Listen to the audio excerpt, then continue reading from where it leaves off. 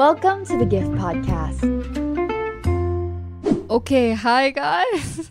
We're back.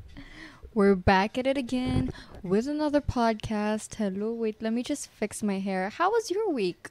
Okay, by the way, before we start this episode, Delikado ako neto. Before we start this episode, I just want to say this is not from personal experience, okay? Like before we even start, this episode is not from personal experience, so please refrain, especially to my friends, refrain from asking, okay? Because this is not my personal experience, okay? I don't know, a lot of you guys are suggesting, what do I do? Na in love ako sa best friend. Ang daming nagre-request ng ganun, okay? So this is not from personal experience. Ayoko madelikado kasi you know what? I have lots of, madami kasi akong guy friends. So, no, okay? Wala.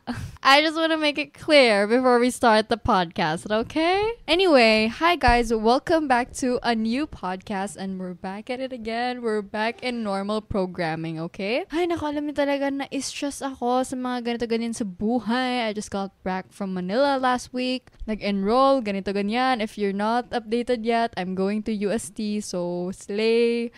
Medyo madaming gawain sa mga move-in, whatevers. Nagbabudget na din ako kasi, girl, oh my gosh, hindi ko ma-imagine paano ako mabuhay sa Maynila. Just kaday. So yeah, yun yung mga happenings and all. So medyo busy din this summer. So I'm sorry if like parang nakakamiss ako ng podcast or like parang hindi consistent yung podcast natin. But I am back. So that's what's important.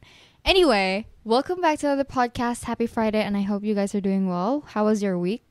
I hope that you guys are doing something this summer. So yeah, oh my god, I don't have my watch. That's embarrassing. Okay, so yun na. So I just hope that everyone is having a good summer. Maybe some of you guys are traveling. Sana all. So, let's get into the podcast or the topic. Wait lang, bakit makikita niyo yung mga... Anyway, ay naku talaga, ewan ko na anong gagawin ko sa setup na to. So this topic is... Bum bada bum bum! Agoy na in love sa best friend. Anong gagawin natin dyan, pare ko? Alam mo, hindi ko makount kung like, ang dami talaga sa inyo. Ever since back then na parang, di ba, I asked sa Instagram stories, ang dami talaga na in love sa best friend, na in love sa best friend. Next na naman na story na in love sa best friend. And even like in my channel, I'm like, alam niyo talaga, delikado kayo. You know? Okay, so, I was just watching a K-drama kasi, so, medyo, the excitement is excitementing, charis. I would say, I was thinking about it a while ago while preparing. I would say there are two outcomes if may in love ka sa boyfriend, sa best friend mo. Number one, of course, obvious naman, masisira yung friendship. Number two, pwede ding maging kayo. And like, happy ending. Ganon. But if you think about it, lang good. I'm not really a risk taker. I always tell you guys na parang go take the risk. But like, sometimes you have to lose the chance. Oh my gosh! Yeah, I've seen that TikTok. Like, recently lang na parang that person said na parang sometimes it's not... Sometimes we have to lose the chance. Parang ganon. Yeah, like, oh my god, that's very timely. I saw it like yesterday or kanina. Like, parang somebody said na parang sometimes life is not about like taking the risk. Sometimes it's also about losing the chance. Diba? Same as like being in love with your best friend. So for example, you're in love with your best friend. Because ano ba itong mga problema niyo guys? You're in love with your best friend. There are two things that you might do. Probably number one, aamin. Number two, hindi aamin. So let's talk about aamin first. If aamin ka, it's a very big risk because the friendship is on the line, if you think about it. The friendship is on the line. For example, if aamin ka sa friend mo, baka mag-iba yung pagtingin niya sa'yo. Or like, parang, hala, bakit? Like, parang ganon. Like, why did you ruin our friendship like that? You know, parang ganon. Masisira talaga yung friendship. It'll either be more than friendship or like, be more than being friends or drop the beat, parang gano'n. Like, parang mawawala yung friendship. Kasi mag-iiba na yung pag-iisip eh. There are a lot of people that says na parang, we can just be friends, you know? But like, the thought na parang, for example, like, okay, let's scenario, kasi it'll be easier for me to explain. Scenario, there's this girl, there's this guy, besties.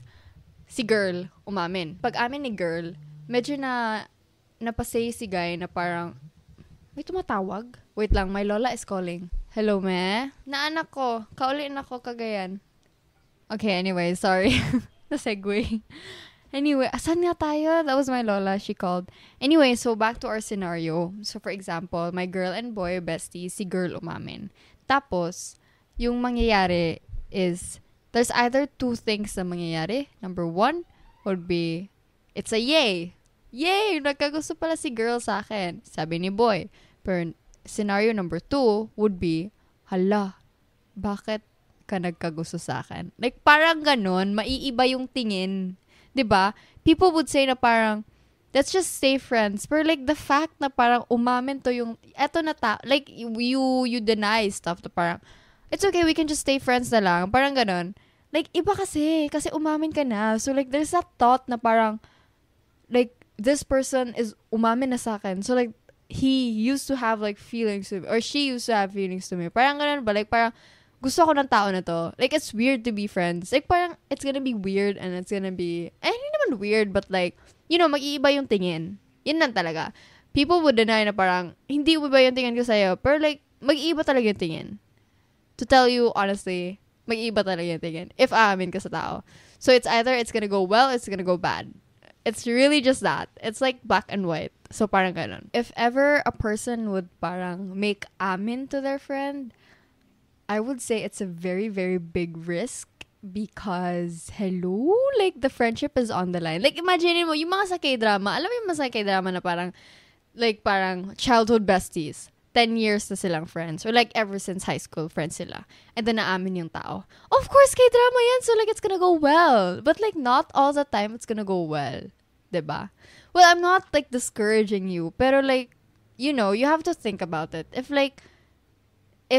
Do you really think that parang this guy, for example, I have a crush on like someone, like, do you really think that na this guy would reciprocate?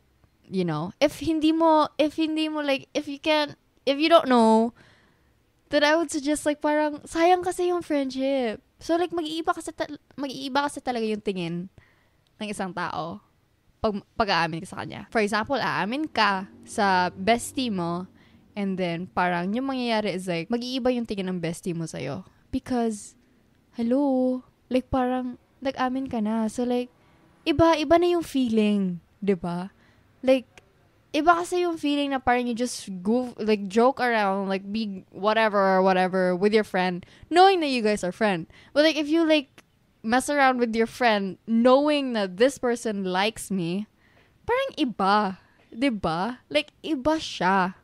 So, yeah, that's my realistic advice to you. It's a very, very big risk if aamin ka sa best friend mo.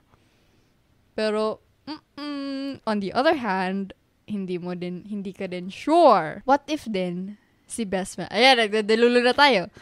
What if din si best friend mo nagkakagusto sa'yo? Boom! Drop the bomb. Anong gagawin natin? 'Di ba? Pero if you think about it, okay, kayo, naging kayo, are you date to marry? Like, if you think about it, I was just thinking about it a while ago. Like, parang, if you date, okay, best friends, and then you date, are you date to marry? Kasi if hindi, then at the end of the day, it's gonna break, you know? Mawala din siya.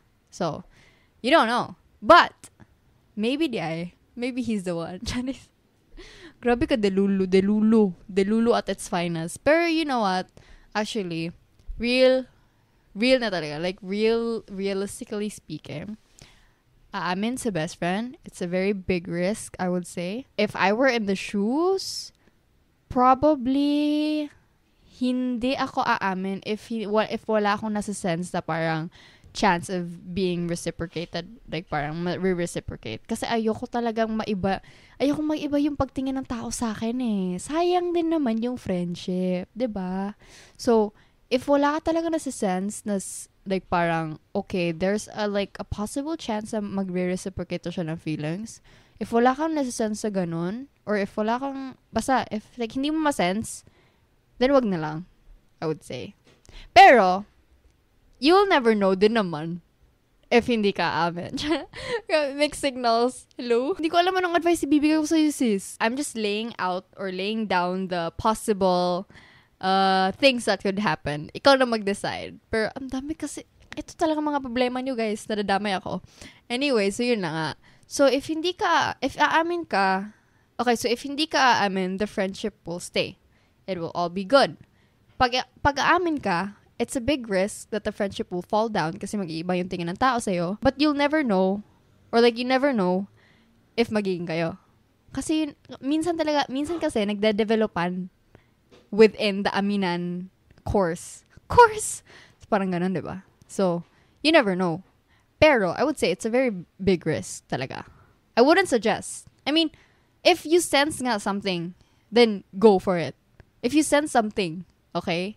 Pero if like, alam mo talagang barkada lang kayo for life, parang ganito lang kayo for life, then, I say, I wouldn't. Or, I would say, probably go for it, but like, think about it, think about it good, kasi the friendship is on the line. Like, think about it. Kasi, hindi naman sa whatever, okay? Pero minsan talaga, I don't know if I can say this, but like, I'm just gonna whisper it, if there's this friend of mine, and then, aamin sa akin, to be honest, mag-iiba talaga yung tingin ko sa kanya. As much as I try to be, like, a cool friend na parang, oh, okay lang, wala lang, parang wala. Of course, at the end of the day, mag-iiba talaga yung tingin mo sa kanya. But not in a bad way, okay? I'm just, like, parang, so nagkagusto niya siya okay, parang ganun ba? Parang, okay. Parang ganun. So, mag-iiba siya. Not in a bad way, but like, nandun na Nandun na sa nandun na sa utak ko na parang sinabi mo sa akin na parang nagkakagusto ka sa akin. So, of course, normally, with a human brain, mag-iiba medyo yung pagtingin ko sa'yo. But not in a bad way. Like, not ganun. It's just that, probably I'll step back for a while if like, ganito. If hindi kita gusto. Parang ganon. Pero yeah. Anyway, that's just that. To lay it down again, to summarize things, I don't know what to advise, like, kasi it's black and white, diba? It's a yes, amen, or hindi. It's a yes or no. So, hindi ako makakapagbigay ng yes or no. But again, if amen ka, it's a very big risk.